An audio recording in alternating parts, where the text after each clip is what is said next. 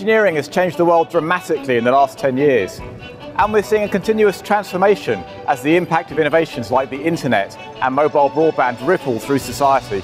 This can be seen in the rise of automated and online services, social and professional networking, even down to the demise of the car tax disc. Not much in the world is unchanged.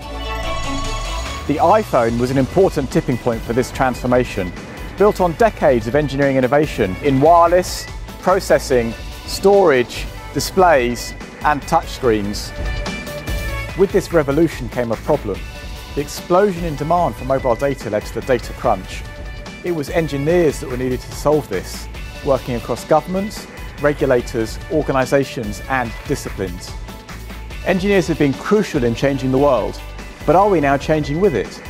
We're represented by institutions and professional bodies and have been for over 150 years, but these now need to move with the times too.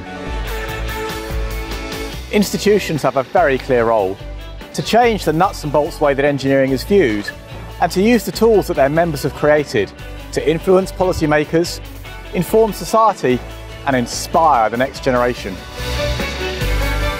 My inaugural address on the 2nd of October 2014 at the Royal Institution in London will explore just how engineers changed the world and how their institutions can make best use of the new reality that they've created to build a platform that is fit for the next 150 years.